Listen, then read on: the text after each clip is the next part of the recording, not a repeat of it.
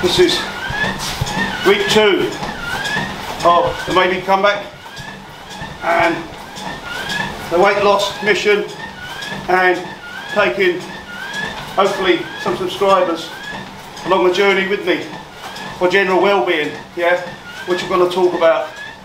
But Louis zooms into my clock. I'm going to go to 54 minutes. The reason I'm going to go to 54, at 17 minutes my phone rang, a friend phone, and I went to answer and I accidentally hit the emergency stop button. So a minute stoppage, as I say, no cheating like before, no wheeze this time, just a minute stoppage by accident. So 17 and 54, 3.5. So I'm just approaching my 70 minute. You can see I'm doing it quite easy. Not out of breath, it's just a mental thing. I'm bored on this. But I got my phone on, as I said, and I get used to it. But anyway, just about to finish, and I've got some important information to come up for my fans and people that want to follow me. So nearly there.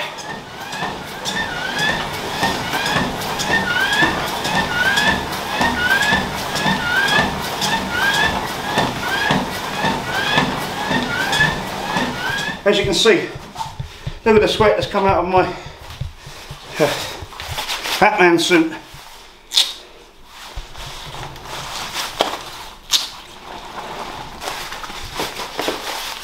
It's just drenched all the way through. Even my trainers are wet. So, yeah, so for you who watched week 1, I said it was going to be a challenge and a journey as to where I could get my weight in the right enough shape. My body reacted to the stuff I'm doing, and we then start training if we got to the body weight and see how the body reacted under then what would be 6 days training. But before I go into that, to give you some insight where we would get to, I'd just like to say thank you to all my subscribers. I've hit my landmark of 1,000 now. It's a landmark. So thank you all. Thanks firstly to all my support, and I do love the comments, but please excuse me, I read them all, I don't always reply because it's a bit technical. I don't have it at hand on my phone, and now and again I instruct my daughter, my camera girl, to do that. So firstly thanks, secondly apologies, but I do read, so please keep them coming. And I noticed one, I can't think of your name, I've seen it, I know the name but I can't remember the name top of my head, but you said you're starting with me, so I think it's important if anybody comes on this journey that I'll give you some sort of, firstly safety tips, and secondly some consistency tips, alright, some nutrition tips, alright.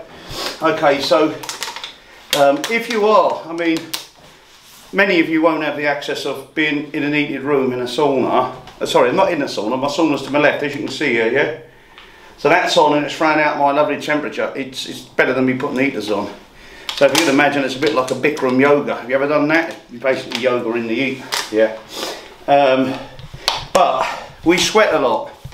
Now, I've taken on some water. Arguably you could say, well, why don't you just go in the sauna? Well, we're moving here and we're burning fat. If we just stayed in the sauna, we would just burn fluids, all right? So, but anyway, onto fluids. I've got a great big sweat on, replace it with fluids. Arguably you'd say, where is your weight loss? Well, water goes through you. It helps pass through your system, you know, both ways. So water's a great thing. Water never rolls into you. If you drunk, for example, 3-4 litres of water or a gallon of water or something, you would just wee it out and it would take all toxins and salts out through your body. Yeah, so you wouldn't hold it. It wouldn't necessarily hold your weight. It would if you sort of had it now and then just went in for a weigh-in, of course. So the important thing is, don't be scared to take water. We're burning fat, yeah. First week we will burn excess fluids, which I'll come to in a minute on the weigh-in, but we're burning fat, not fluids. All right, so don't be afraid to take plenty of water in if you're in a heated environment or if you're doing the bit on the road. That's the first thing. Second thing is, this journey's for everybody, yeah? Okay, well, we're focusing on what happens to my body and the comeback, yes, part of my crowd will be doing that.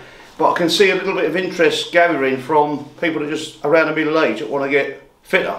So we're all around that age where things like diabetes, fatty liver, cholesterols can be problematic or circling around, waiting to happen, right? So it'd be great if I could, the comeback and that journey would be just an added bonus, but it'd be absolutely marvellous if I could take somebody on a little bit of an health trip, good for their health. Now I do 3.5 miles per hour.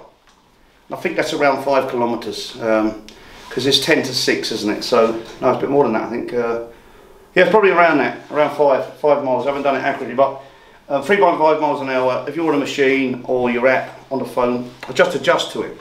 But that's for me, yeah? You might be a slighter guy, they can nimble away at 3.8 or something, then that's fine. But you might be somebody who's not used to walking. I've done a huge amount of walking and running over my life, so I'm quite used to it. You might only want to do, say, 3 miles an hour, then that's fine. So set yourself a realistic target. Tyson Fury, the heavyweight king, says no matter what speed you're doing, even this walking, you're lapping a bloke on a sofa. And the words, wise words from a young man. And so you don't have to run out there 100 miles an hour to start. Alright, so Walter, do it your way. You know, what speed suits you. If you're starting puffing a bit, because I don't know your shape from behind the camera, you know what I'm saying? So let your body be the judge, alright? It's meant to be fun. Fun on the training to start with, alright? You know, I take you on a journey where we get fitter. I wouldn't expect you to go and fight in front of 2,000 people. That's not the journey for you. That potentially might be for me. So there's a double meaning to this take, if you get me, right? Okay? So, don't forget water, that's safety. Don't forget the number on your speed. That's your thing. You must wrap up, because you've got to burn fat, right? Okay, don't get it confused with a sauna. Eat. We move, we burn fat. Good. Right, dietary. If I put you on a diet where you're hungry, no man on the planet would stick it. It's never existed. We can't do that. So we've got to be fulfilling and we've got to listen to the body. Now what sort of things, if we're burning fat in the eat, what sort of things will we be looking out for? Well, when you drink lots of water, yeah, you will be losing, and you sweat a lot, you'll be losing lots of salt. So you might be fancying something salty and spicy, and that will be potassium. So don't be afraid to chuck more salt on if you're sweating on your food. Sugar's poor for your health in numbers, but salt's not, alright? Okay, so don't be afraid, that'll be potassium. So good thing for that, really good thing for that. You might find just something salt and spicy. So you see these, I think they call it salt dog, but you can make your own. Tomato juice, Tabasco sauce, Worcester sauce, nice bit of salt. That will give you a good potassium boost. That's one of my favourites. That will leave you craving your potassium. You might be doing some new work, you might be feeling a little tired. If you're tired, you might fancy eating some carbs or fats. Refrain from the carbs so much. It's alright to treat yourself to an handful of chips once a week. You know, small portion, lots of salt and vinegar, that wouldn't be a problem. But go for more like meat. So if you fancy some fatty meats or good fats, so don't be afraid to have that, alright? You might be fancying some greens, or you might be fancying something like dark chocolate, or you might be fancying something like liver. That means you are craving iron. Take it. So these are the sort of things. Fat, have some, yeah? Ideally every 3 or 4 days, or you might find your body getting a little tired and that's not cool. Fat, take it. Try to stay off carbs. Have carbs in the morning, as I said, brown bread, yeah? A mediocre, a mixed lunch with some and some. And your last meal, again, I'm going omelette tonight. I'm going to have a 4-egg omelette with some veg, but it don't always need to be omelette. Sometimes it's a nice tin of salmon, some boiled salmon, whatever the case may be. But it's protein at night. Yeah, so that's it. We can never be hungry. So I've refrained from fried foods. You can snack on fruits, no trouble. So 3 healthy meals, snack on fruits. All right. Okay, that's one thing. The other thing is really, really important, because it could give you full soap, and it could give you dishearten you. All right. When we weigh in, choose a day, example Saturday, Friday, you know, you might be going out giving yourself a treat, sort of for like a birthday landmark, or a wedding, or an anniversary, or a work do, yeah? So let's get things right. Weigh in approximately in a week on a chosen date. we've already said, make your alcohol, give you the healthy options. Wine and soda I like. If you're going to like a lager, maybe a few pills lagers because the sugar's out and it's got quite a bit of kick in it, a few of those, so less consumption. Gin and tonics, vodka tonics, stuff like this, right, yeah. Okay, so if any one of them drinks suit your red wine, soda as well, or just normal. So any of those are more healthy drinks. So yeah, I remember that, but the other really important thing is pick a day. Now example, I come out the gym, if this is actually a PM workout, or exercise should we say. If I did this AM, and I went on the scale, I'll be something like 3 kilo lighter. And that would be fluids, not fat loss. So that'd be falsified. And on the other token, if you weighed in without training in a PM, you've already had 3 meals all day, all right, and fluid up. You'll probably go 2 or 3 kilos heavier. So you want to consistently weigh in on an AM. Say, example, you were fighting, yeah, example, you wouldn't be having a big long workout the day before, but you would be eating a certain non-heavy meal, and in the morning, before any workout, you get up and weigh in.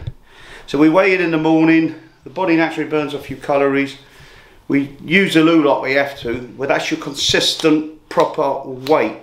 Yes, you weighed in, example, 100 kilo, you went out, had a meal with friends and drinks and whatever, or just to work with 3 meals and lots of water and soft drinks and tea, you would be 3 kilo heavier, 2 or 3 kilo heavier. So that would be falsified the wrong way, disheartening. Coming out here, sweating, yeah, going straight on the scale, that too would be a falsified weight. So try to get weighing in the morning, where you've had a fairly good week, around your Friday, Saturday, whatever your day is. You might want to choose it, your choice of day, but it's got to be an AM, yeah.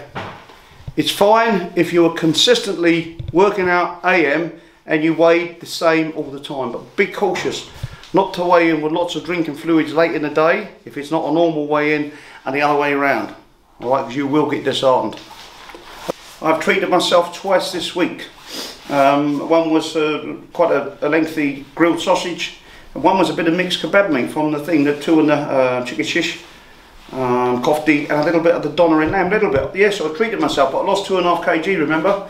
So it wasn't bad, but 2.5 kg might be a bit fast really. We want to lose it about 1.5 kg ideally.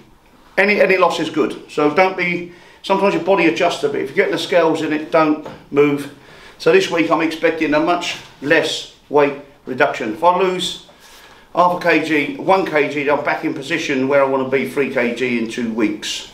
Right, so yeah, so that's really the information I wanted to give you. For you guys that are coming on with my I get to 8 weeks, I get my weight in, I then start 6-day training plan, and that would be 2 days fat burn, 2 days sparring, working on my technique, speed, yeah, so sparring, working on my technique and speed, and the other 2 weeks would be I'll work on my heart rate, and I never used to, but I will be doing some weights because I'm told that I need to build some more muscles, reduce the fat, but that's if we get there.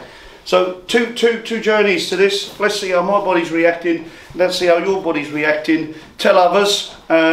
So it needs to be twice a week, in your gym, in and out environment, bonus, on the road wrapped up bonus, but you can mix it up. I'll give you an example. I've got a meeting in Mortlake, and I'm going to take a meeting, I'm going to put some comfortable shoes on, and I'm going to take a meeting with some couple of thermals underneath. I'm going to take my meeting. When I finish, I'm going to walk and meet a friend in a pub. Yeah, I'm going to have a couple of wine and sodas because this is in its infancy, and we haven't pressed the strict go button. We're weight reducing. So remember, you can have some healthy drinks. So example, I might take my 4 or 5 mile walk from Mortlake to Twickenham on that occasion. We mix it up a little bit. That's of course they're different from normal activity. That won't include my golf or whatever, as I've said before.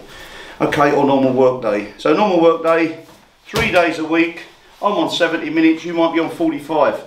Yeah, you might do at your speed, but come along with me, see how you pick up. I'm trying to lose 2 stone, you might want to lose half a stone. Yeah, and improve your diet, because sometimes people don't necessarily lose lots of body weight, they improve their diet, right? So yeah, you might find that half a stone for you, and by me giving you some education, Keep away from deep fried food. If it's going to be fried, it'll be lightly in olive oil. You shake it and the oil that stays on is very, very healthy food. Nothing deep fried. The odd treat, as I said, if you want an handful of chips, something fried, it'll be twice a week, odd treat. But listen to your body, don't overdo it, okay? Swap all your soft drinks for water. As I said to you earlier, I do have the odd can of fizzy, sugar-free pop, but it's mostly water. If you fancy something fizzy, you can always go fizzy water with a tiny bit of low sugar cordial or something, alright?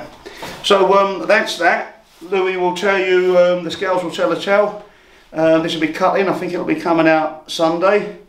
Yeah, so that's about it. So I'm going to do myself 100 abs.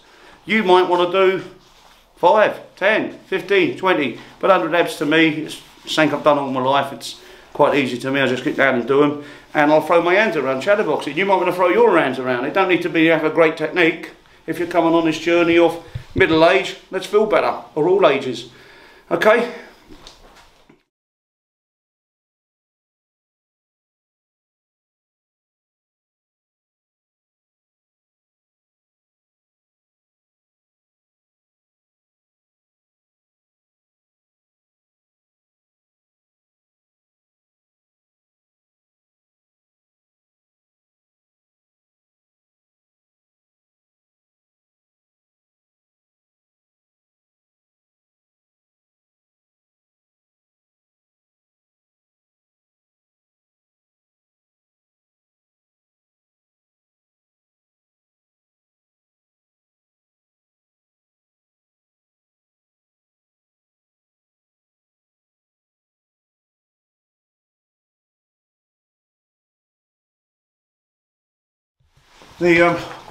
Just throwing my hands around literally just to keep them moving.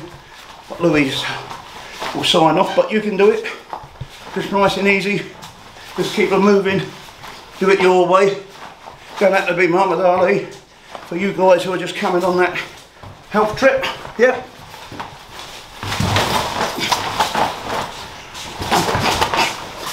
Okay. Next time, tune in, click subscribe. Tell others, let's go on this little journey together. Come on oldies and youngsters, let's have some fun. This is video me. 111.8.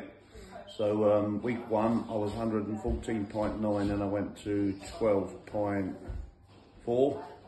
And as I said, the first week I'd lose a lot, but this week I lost 0.6 of a kilo, which is well over a pound and a quarter. So that takes me just over 3 kg, exactly where I want to be, consistent with the weight I need to lose each week. So 3.1 kg, week 2. And we'll push on. Next week will be a slightly complicated week for me, but I'll see how consistent I am and I'll explain it all via video. But you keep going, you're following me, and this is the potential road to Comeback Trail and the potential road to my fitness and your fitness. 3 kg. Happy, yeah. Next week the plan will be to lose 1 kg, 1.5. Okay, thanks for tuning in.